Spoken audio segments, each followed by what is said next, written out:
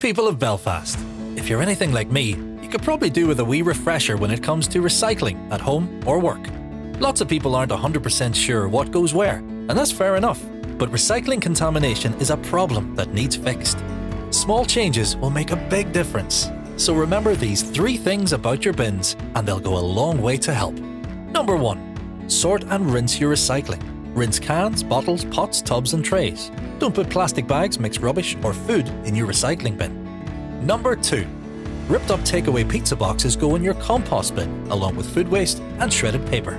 If you have a brown bin, garden waste goes in here too. Number 3. We can't recycle takeaway coffee cups, nappies, cling film or bubble wrap, so they all go in your bin. If you're unsure, there's a handy list at belfastcity.gov.uk/bins. To those who already do sort and rinse, you're all legends. Keep at it.